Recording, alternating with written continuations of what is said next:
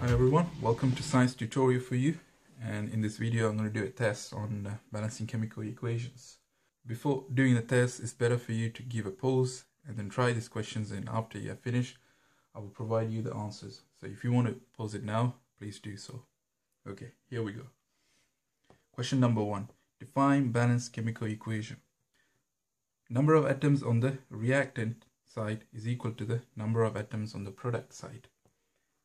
Or you could say the number of atoms on the left hand side is equal to the number of atoms on the right hand side of a chemical reaction.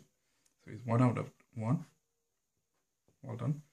Question number 2. Find the number of atoms in 3 molecules of H2SO4. So you have to tell me how many hydrogen do you have over here.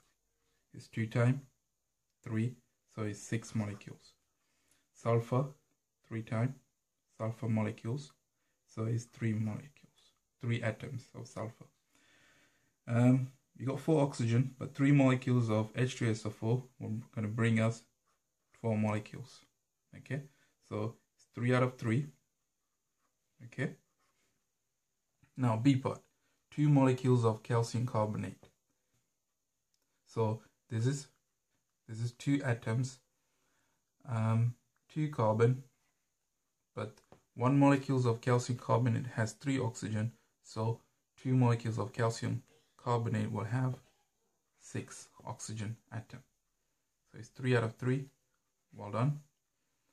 Question number 3. Balance this equation. Now sodium and oxygen is giving us sodium oxide.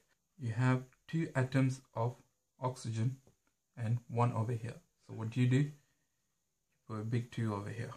So giving us 2 atoms of oxygen, and we got 2 over here. That's nicely balanced. Now, how many sodium do you have over here? Without the 2 over here is 2, but with the 2 moles is bringing us to 4 atoms of sodium. So we put 4 over here. It's 2 out of 2.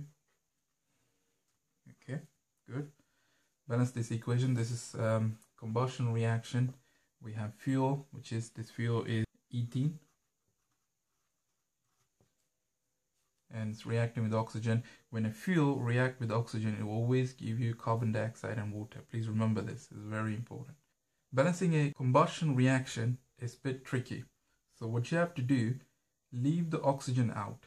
Do the oxygen as last. Okay, this is the way to do it. You got 2 carbon and 1 carbon over here, so you put 2 over here. You got 4 hydrogen, you got 2 hydrogen over here, so you put 2 over here.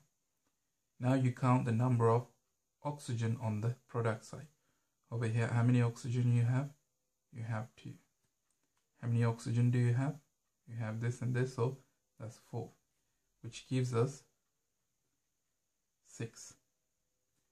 So we have 6 oxygen on the product side, but on the reactant side you have 2. So to make it 6, you put a big 3. Now this is how you balance it. Okay, so this is 3 out of 3. Everything add up to 12 marks. Please provide your score on the commenting box, and please subscribe and share it with your friend, and I'll see you guys in my next video.